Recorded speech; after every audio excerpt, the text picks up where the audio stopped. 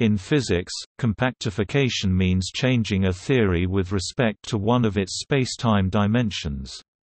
Instead of having a theory with this dimension being infinite, one changes the theory so that this dimension has a finite length, and may also be periodic.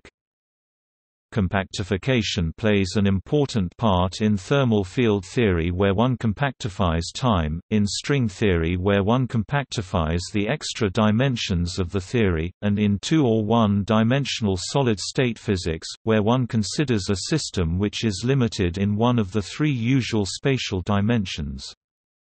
At the limit where the size of the compact dimension goes to zero, no fields depend on this extra dimension, and the theory is dimensionally reduced.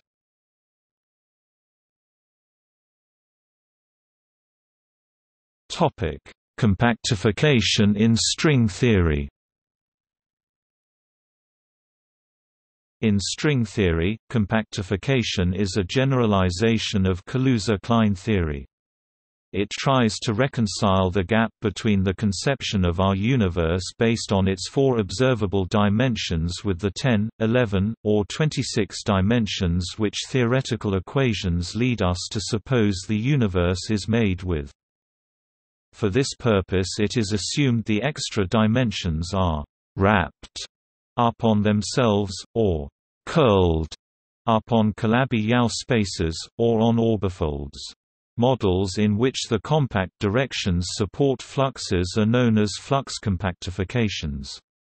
The coupling constant of string theory, which determines the probability of strings splitting and reconnecting, can be described by a field called a dilaton.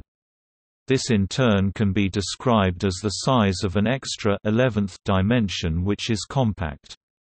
In this way, the 10-dimensional type IIA string theory can be described as the compactification of M theory in 11 dimensions.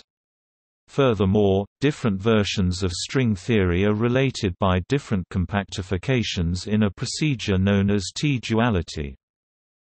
The formulation of more precise versions of the meaning of compactification in this context has been promoted by discoveries such as the mysterious duality.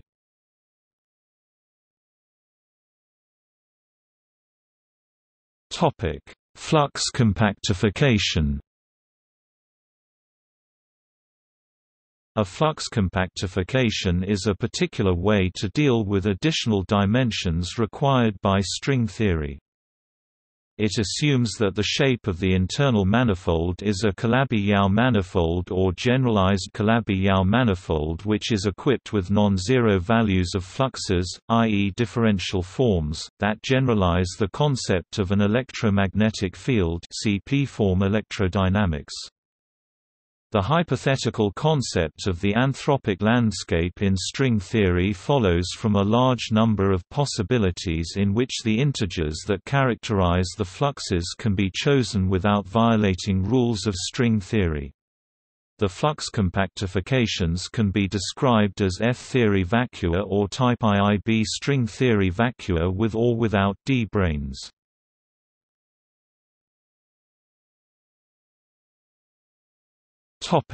See also: dimensional reduction, Kaluza-Klein theory. Notes